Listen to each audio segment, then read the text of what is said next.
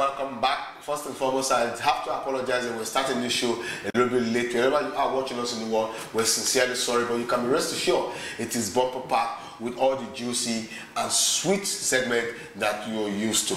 Let's quickly get into what happened yesterday. It was no big flip that we had Burkina Faso, who their very best was the semi-final they got to win. They hosted, and they were in the semi-finals in the last edition. Last edition. Good. Yes. So back after so many years, 98, and then the last edition, they got to the semi-finals. You will agree with that they actually came to the party, but the superiority and the flair of the Senegalese, the Teranga Lions of Senegal, overpowered this team. Now, Azeez, let's quickly take a review of how you saw that game yesterday.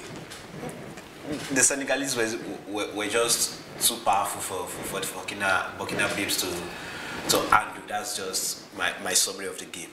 The Senegalese showed all the class. They really showed why they should be number one. They should be valued number one in Africa. You can see almost everyone coming into the party. Idrissa Gueye, Sadio Mane, Koulibaly, Abou Diallo. They are top names in their various clubs. So they showed they are no match for Burkina Faso at all. But if you look at the game critically, Aziz, you find out that the first 20 minutes, both teams were getting at each other, and the tempo really got to a crescendo that everybody was like, whoever wins this game deserves the final. It went past the first 20 minutes. It was like that all through the game until I think 75 minutes or so or something. And that's what champions do. They stick with it, hold on to it. Then at the later minute they get the win. You can see Sadio Mane telling everybody to just keep grinding, we'll have it. They have a lot of chances. Give it to the Burkina Faso too.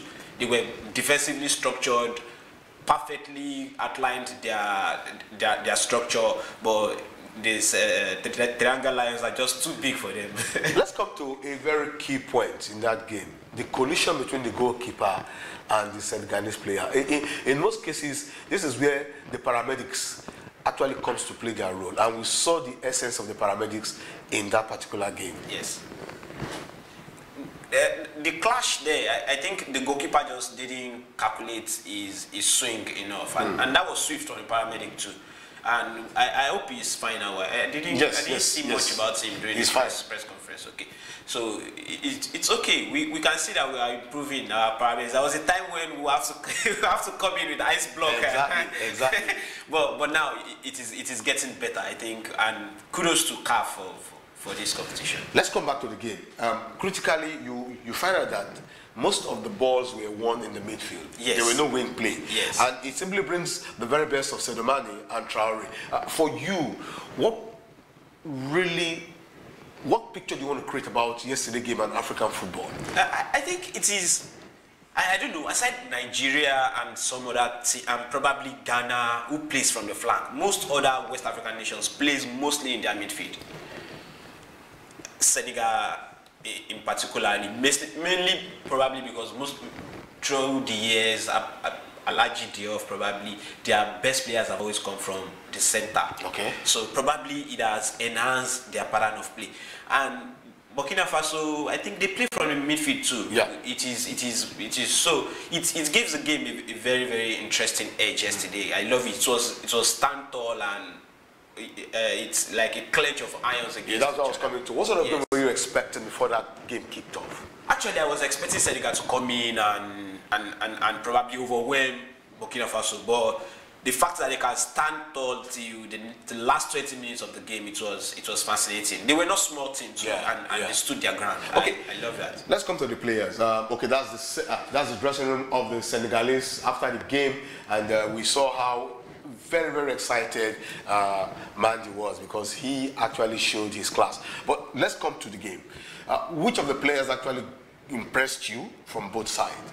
I would say Koulibaly. His leadership is exciting. It is marvelous to see how he carries the team and how he, from the back, he marshals the team to go on and on and on. You can see his partner in defense had to go all the way to the front to create that goal and to score there. It was I love the way he does that. That is interesting. Now, Sadio Mane has become a very strong pivot angle for the Senegalese team. He has created more assists than any of the players in the team.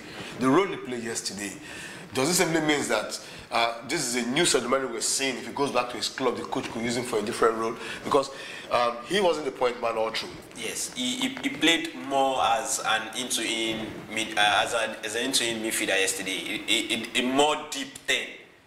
And that was, I think that is a regeneration of what Mane could do.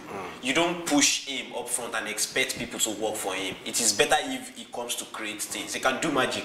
We saw how he displaced Tapsoba yesterday and stole that goal. That was very, very marvelous. That's Sadio Mane. You can do those things when he's more not advanced to the post. He's not that kind of player, because he started out as a winger probably. But I love that about his game, and it could be a new regeneration. But in Liverpool, I think he plays a completely different role. Yes, exactly. They needed to be closer to the post in Liverpool. So I don't know. Klopp knows the best way to use it. Yes. Okay. Before the games, the Burkina Faso coach said they would die on the pitch. They will go all the way to win the trophy. That didn't come to pass. They did that, actually. They did that, but it didn't come to pass because they lost that ticket to be in the finals. Now, for you, if you look at the rating of the teams in the Afcon, Burkina Faso wasn't rated as teams that will get to the semis. How would you classify the Burkina Faso, and what expectations do you think the players themselves will be aspiring to right now, having played that fantastic game yesterday? Their coach has shown to everyone that a local coach for that matter? Yes, that they can perform. They can perform. There was standing ovation for him from the Senegalese media after the match yesterday, and it is beautiful. We well can see that even with the club of players Burkina Faso have, they don't really have the luxurious players, the PR and I agency players, but still they are here. Algeria was nowhere, defending champions couldn't even match up to what they have done. Nigeria couldn't match up to what they have done. Ghana, who are better footballing nation than they are, couldn't do what they have done. But it has shown their consistency, and probably they can grow and excel from here. Very true, they can grow and excel from there. Now the big factor in most games has to do with the officiating. And yesterday game, from my own opinion, and let me keep my opinion so you can hear from Azeez. I will speak mine later. How you classify and rate yesterday officiating between the Burkina Faso and the Teranga Lions? I would give it a 60 over 100. I would give it that. I think the referee gave 2 penalties and VAR rescinded that. Even the yellow card. The yellow card was also rescinded. Yes, I think it's just more than the fact that our referees don't really give these things critical thinking. So which means if the VAR wasn't in place, he would have marred that match. But still, I still want to give him kudos, because it takes a lot of guts. There are some referees that will kick against the VAR and still stand by that decision. But there were some very critical moments in that game that he took some very firm stand. And I think that shows he knew what he wanted. He said something after the game, that God told him to end the game. That God told him to end this game now. And you could see that at the end of 90 minutes, what came up wasn't up to a minute. The game ended. So for you, Azeez, some of the referees we've seen bias officiating yesterday game, mind you, he's a Somalian. Yes. His nation is not in the Afcon, because there's been this cliche that countries that have their referee, like what we've seen today, a Gambian referee will be in the center field between Cameroon and Egypt. People feel there could be bias, but if you're professionally inclined, that shouldn't come to play. But for yesterday's game, there's a point I want to bring to your fore. There was no coordination between the assistant referees and the referee. I don't know if you noticed that. I didn't notice that particularly, but if that is coming to play, that would be very shameful. So many decisions taken at the touch line were solely done by the referee. Oh, I didn't notice that, but it would be very, very disappointing, and I don't think that would be shameful on the part of the referee.